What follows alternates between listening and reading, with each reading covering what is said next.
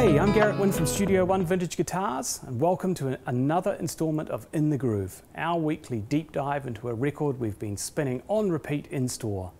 This series is brought to you in collaboration with our good friends at On Vinyl, where you'll find a carefully curated and play-graded range of new and used records, all available online at www.onvinyl.co.nz. Ed has wrapped up the first 4 instalments in our singer-songwriter series, and now I'm here for a 4-week run of Americana themed cuts. Along the way, we'll be joined by some very special guest musicians. This week, we're exploring Colter Wall's debut self-titled album from 2017. There he is there on the cover, swallowing down a cigarette. Joining me in the studio are David Ward and Dave Kahn, 2 talented musicians who will help bring this album to life.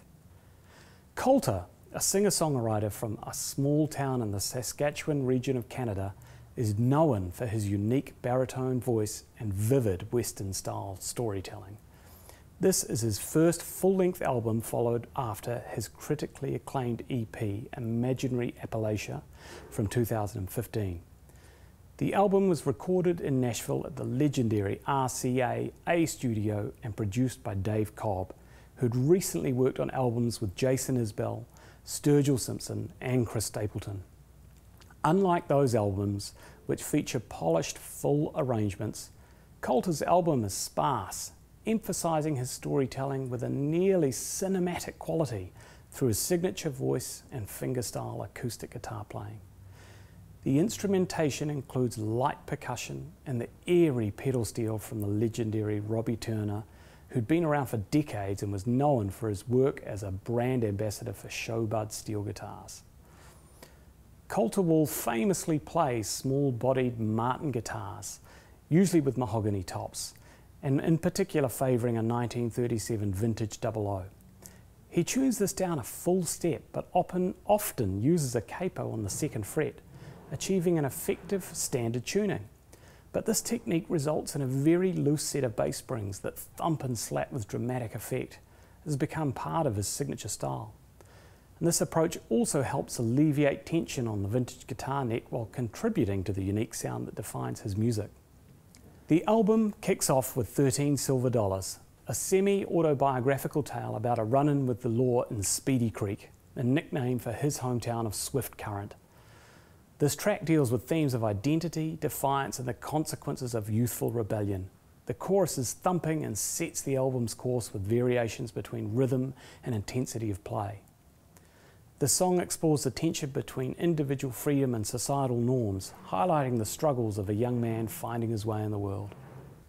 Kate McCannon is a murder ballad of the finest order, exploring themes of jealousy, betrayal, and remorse, and I love a good murder ballad.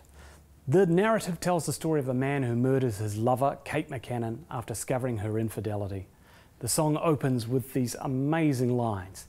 "The raven is a wicked bird, his wings are black as sin, and he floats outside my prison window, mocking those within. And he sings to me real low, it's hell to where you go, for you did murder Kate McCannon." The song builds from quiet, methodical verses with simple acoustic guitar and pedal steel to a crashing crescendo with the introduction of dobro and a thumping kick drum as the song climaxes. The narrative structure emphasizes the protagonist's descent into violence and the emotional turmoil that leads to this tragic outcome. The centerpiece of our discussion today is Butte, the closing track on side 2. It's an epic narrative that delves into themes of crime, retribution, and the harsh realities of frontier life. The song is a vivid tale about Henry, a lone train robber who encounters a group of Confederate soldiers turned outlaws after their loss in the Civil War. They've jumped the border and they've gone up to Canada. They invite him to drink with them but end up robbing him, leaving him half dead with a cast iron to the brain. Henry seeks retribution by tracking down the former soldiers, shooting them down and recovering his horse and possessions. He continues, "Now he's back up in the saddle, back up on the top, when he felt that southern slug chew a hole right through his gut. He thought he'd killed them all, but he had not."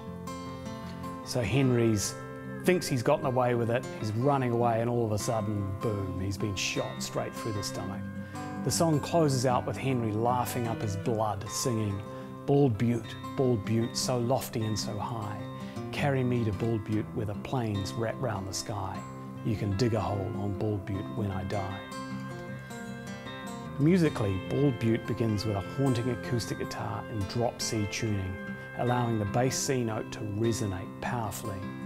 The song gradually builds intensity with the addition of pedal steel, a deep kick drum and dobro, creating a rich, layered soundscape that mirrors the unfolding drama of the narrative.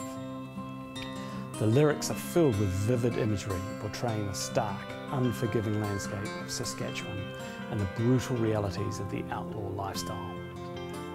The song's closing lines encapsulate its dark and tragic themes, leaving a lasting impression.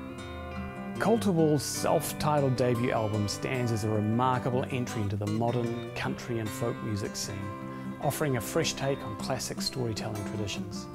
His deep, resonant voice and minimalist arrangements bring to life stories of hardship, crime, and the enduring spirit of the Old West. Wall's music captures the essence of rural life and the complex emotions tied to it, making his work both timeless and deeply resonant with audiences today.